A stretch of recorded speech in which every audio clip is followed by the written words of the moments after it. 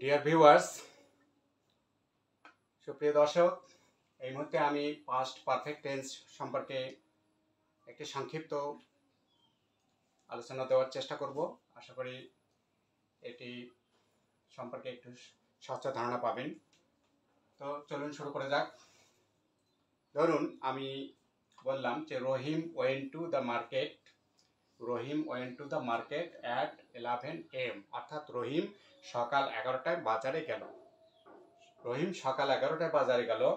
Samira went to market.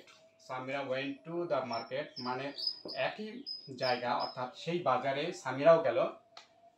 Samira went to the market to at 11:45 AM, অর্থাৎ 11:45 সামিরাও সেই বাজারটাতে চলে গেল। And didn't C Rahim, R didn't see him, that means রহিম, এবং রহিমকে বা তাকে দেখতে পেল না। তাহলে কি বললাম যে রহিম সকাল 11টায় বাজার চলে গেল, সামিরাও সকাল 11:45 বাজার চলে গেল এবং তাকে দেখতে পেল না, অর্থাৎ রহিমকে দেখতে পেল না। তার মানেটা কি? রহিম came back home at 11:45 AM। ততক্ষণে, অর্থাৎ সামিরা যখন 11:45 বাজারে চলে গিয়েছিল, ততক্ষণে রহিম কিন্তু বাড়িতে এসে পৌঁছেছে, অর্থাৎ রহিম came back home. Rahim came back home at 11:45 AM, এবং সকাল 11:45 বা 11:45 রহিম বাড়িতে চলে এসে ছিল। তাহলে কিভাবে সামিরা রহিমকে বাজারে সাক্ষাৎ করবে? একজন কি সেখানে গিয়ে পৌঁছেছিল, আর একজন অলরেডি বাড়িতে এসে পৌঁছেছিল, অর্থাৎ বাড়ি ফিরে এসেছিল। তাহলে এই বিষয়টাকে আমরা এইভাবে বলতে পারি একটি টেন্সের মাধ্যমে। So Rahim had already left market. Rahim had already left market before 11:45 AM। তাহলে আমি বলতে পারি কি যে রহিম 11:45 ইতোমধ্যেই, অর্থাৎ রহিম ইতোমধ্যেই মার্কেট বা বাজার ত্যাগ করেছিল বিফোর 11:45 AM, অর্থাৎ 11:45 বাজার পূর্বেই কিন্তু রহিম বাজার ত্যাগ করেছিল। সুতরাং তার সাথে সামিরার কোনো সাক্ষাৎ ঘটেনি। তাহলে ডিয়ার ভিউয়ার্স, কি বুঝলেন? যে একটা কাজ যখন আগে ঘটে, দুইটা কাজের মধ্যে যখন একটা কাজ আগে ঘটবে, সেই কাজটা হবে পাস্ট পারফেক্ট টেন্স। যেমন রহিম had already left market. Rahim had already left market before 11:45 AM। রহিম 11:45 বাজার পূর্বেই সে বাজার বা মার্কেট ত্যাগ করেছিল। আর সে কারণেই Samira did not see him, সে কারণেই সামিরা তাকে দেখতে পারে নাই। তাহলে এই আলোচনা থেকে সংক্ষেপে এটি ধারণা পেলেন যে দুটা কাজের মধ্যে যে কাজটি আগে হয়েছিল সেইটি বোঝাতে পাস্ট পারফেক্ট টেন্স আমরা ব্যবহার করব, আর যেটি পরে হয়েছিল সেটি বোঝাতে আমরা পাস্ট ইনডিফিনিট ব্যবহার করব। তো এইটা ব্যবহারের জন্য সংক্ষেপে আমি যে সিস্টেমটা বলবো সেটি হলো খুব সহজ। যে এখানে একটি সুবিধা, একটা অ্যাডেড ভ্যালু আমরা পাই, একটা we can get an added advantage, আমরা একটা সহজ একটা সুবিধা পাই। সেটা হলো এখানে সাবজেক্ট ব্যবহার করা নিয়ে এই টেন্সে কোনো মাথা ব্যথা নেই। সকল সাবজেক্টের পরে আমরা হ্যাড বসাবো। যেমন দে, এখানে দিতে পারেন উই, এখানে দিতে পারেন ইউ, এখানে দিতে পারেন করিম, যে কোনো সাবজেক্ট দিতে পারেন। তারপরে দিলেন কি যে হ্যাড। এটি হলো পাস্ট, এটি হলো কি পাস্ট। দে হ্যাড, যেমন আরেকটি ভার্ব হলো গন। গো ভার্বের past participle form, it is, এটাকে আমরা বলতে পারি পারফেক্ট ফর্ম। তো পারফেক্ট ফর্ম, অথবা এটার সাংকেতিক নাম হচ্ছে V3 বা past participle.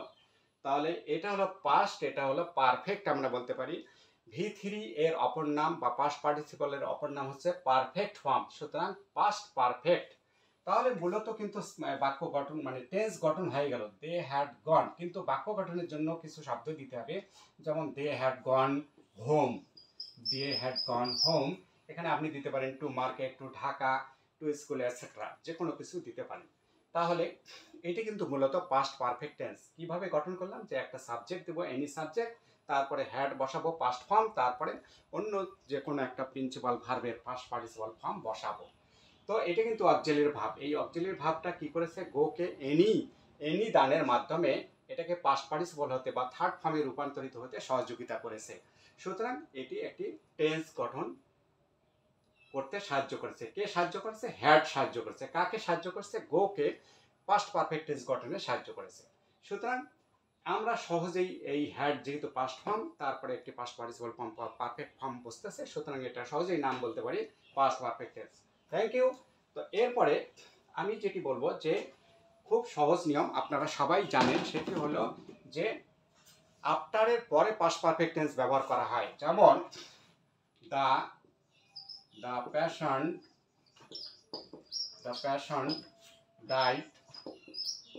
the patient died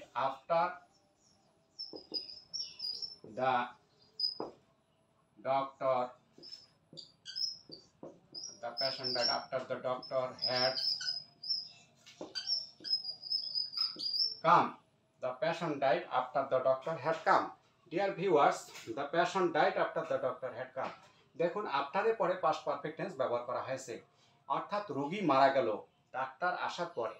তাহলে আমরা বাক্যটা সাজিয়ে এভাবে বলতে পারি যে ডাক্তার আসার পরে বা চিকিৎসক আসার পরে রোগী মারা গেল। The patient died after the doctor had come. কোন কাজটা আগে ঘটেছিল? তাহলে ডাক্তারের আসা কাজটা আগে ঘটেছিল আর রোগী পরে মারা গিয়েছিল। সুতরাং আফটারের পরে পাস্ট পারফেক্ট টেন্স ব্যবহৃত হবে। তাহলে কি হবে? অন্যটা আফটারের আগেরটা হবে পাস্ট ইনডেফিনিট। এর উল্টাটা হচ্ছে বিফোরের ব্যবহারটা। বিফোরের আগে পাস্ট পারফেক্ট টেন্স ব্যবহার হবে। যেমন ওই বাক্যটা যদি আমরা ঘুরে বলি, তাহলে যে চিকিৎসক আসার পরে রোগী মারা গেল, তার মানে কি? তার মানে হলো যে রোগী মারা যাওয়ার আগে চিকিৎসক এসেছিল। সুতরাং ওইটাকে এভাবে বলতে পারি, the doctor had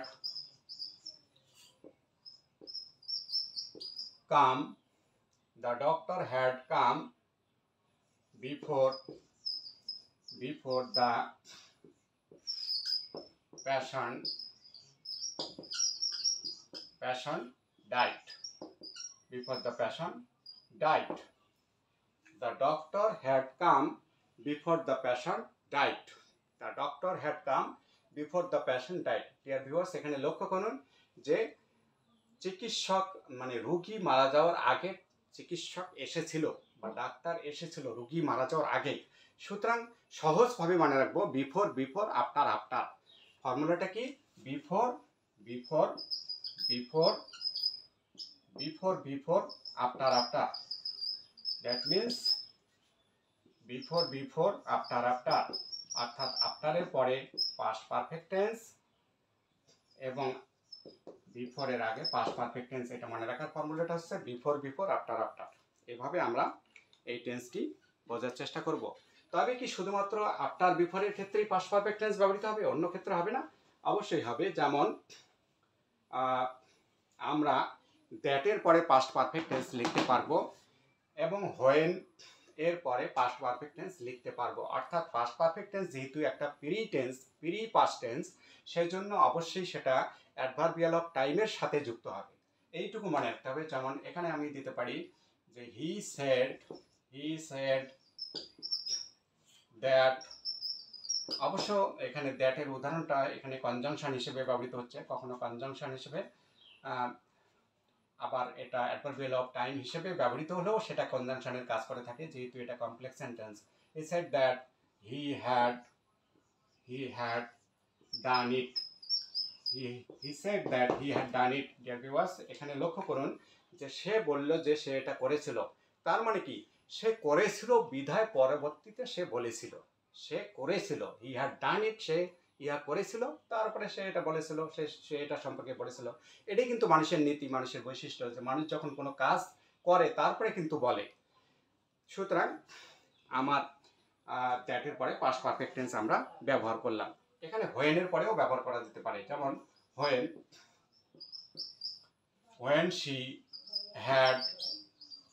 when she had read the বুক, যখন সে বইটি পড়ল, she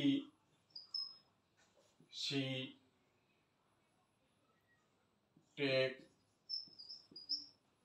it back to the library. She take it back to the library. Dear viewers, try to understand. সে যখন বইটি পড়ল তখন সে এটি লাইব্রেরিতে বা গ্রন্থাগারে ফেরত নিয়ে গেল। তাহলে বইটি পড়ার পরে সে গ্রন্থাগারে ফেরত নিয়ে গেল। সুতরাং ইউ হ্যাভ টু আন্ডারস্ট্যান্ড, অর্থাৎ আপনাদেরকে অবশ্যই বুঝতে হবে যে কোনো কাজ পূর্ববর্তী, অর্থাৎ পূর্ববর্তী কালে কোনো কাজ ঘটেছিল সেইটা হবে পাস্ট পারফেক্ট টেন্স, আর পরবর্তীকালে যে কাজটি ঘটেছিল সেটা পাস্ট ইনডিফিনিট টেন্স। দুইটা টেন্স যৌথভাবে এখানে আমরা এই কনজাংশনগুলো ব্যবহার করে লিখতে পারি। সেগুলো কি কি? আফটার, বিফোর, হোয়েন অথবা দ্যাট। তো থ্যাংক ইউ ডিয়ার ভিউয়ার্স, আজকে এই পাস্ট পারফেক্ট টেন্সের এই সংক্ষিপ্ত আলোচনা আমি দেওয়ার চেষ্টা করেছি। হয়তো ক্ষুদ্র পরিসর হলেও আপনাদের একটু ধারণা এসেছে অথবা আপনাদেরকে স্মরণ করে দেওয়ার চেষ্টা করেছি। সুতরাং সবাইকে আমার এই ভিডিওগুলো দেখার আহ্বান জানিয়ে এবং পরবর্তীতে আমি যে সমস্ত ভিডিও নিয়ে আসবো আমি আশা করব ভালো ভালো কন্টেন্ট তৈরি করবার, সেগুলো দেখার চেষ্টা করবেন এবং আমাকে সহযোগিতা করার চেষ্টা করবেন বিভিন্নভাবে, ফলোইংয়ের মাধ্যমে, ফলো করে অথবা শেয়ার লাইক দেওয়ার মাধ্যমে আমাকে সহযোগিতা করবেন, এই আশাবাদ ব্যক্ত রেখে till then wish you best of luck. Thank you everybody.